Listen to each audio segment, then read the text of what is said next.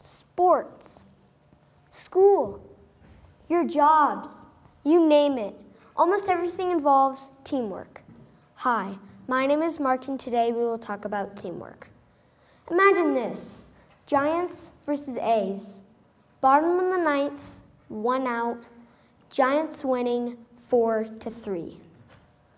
A's up to bat, man on first. A's batter comes up, nails it down center field. Center field snatches it up, tosses it to second, gets the out. Then, second baseman throws it to first. First baseman catches it just before the runner touches the bag. Out. Double play, Giants win the game. Without teamwork, the Giants wouldn't have won the game. So what is teamwork? Let's define it. Teamwork means that a group of people working together to accomplish a goal. But not just any kind of goal, a common goal. Now, let's talk about some positives and negatives about teamwork. First, some positives. When you are working together on a single project, you can accomplish a lot more in less time. You can also accomplish things that you can never accomplish on your own. When you are assigned a task that you are good at, you might see that someone has made a mistake and correct it for them, which can make the project a lot better. If you find someone that is interested in the same things as you, then you might just make a new best friend with him or her. And without teamwork, our world would not be as good as it is today. Now, let me tell you some positives. Someone may only depend on others to find solutions, which can make you and others frustrated because they are ignoring you.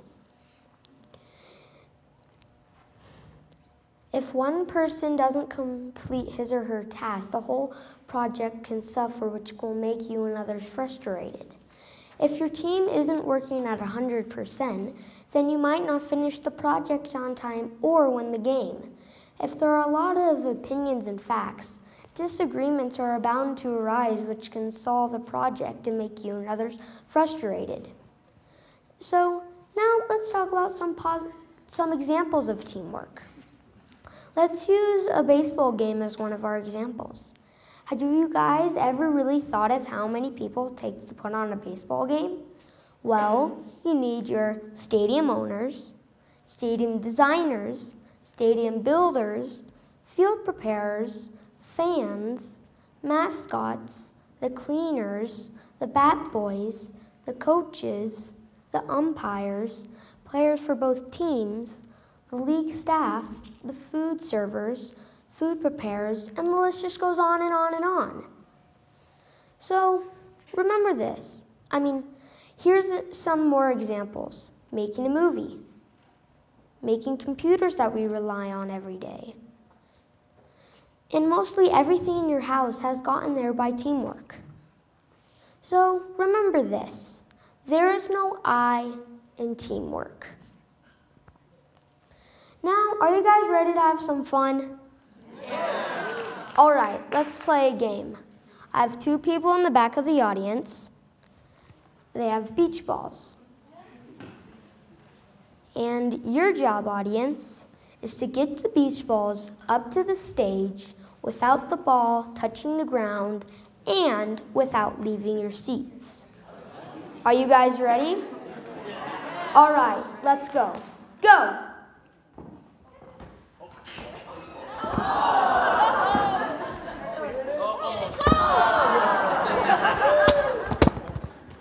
Right.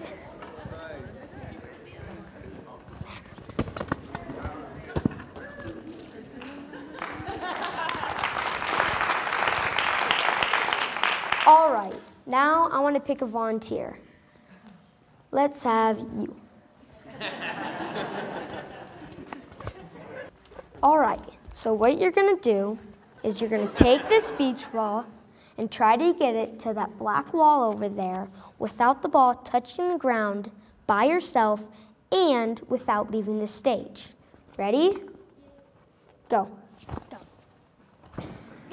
Oh, nice try. Thank you.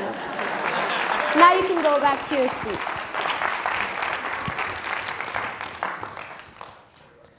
So that was a perfect example of accomplishing something as a team that you can never accomplish on your own. So to leave you guys off with my TED Talk, I want you guys to remember this. Team. T, together. E, everyone. A, accomplishes. M, more. Team. Together, everyone accomplishes more. Let's all say that together.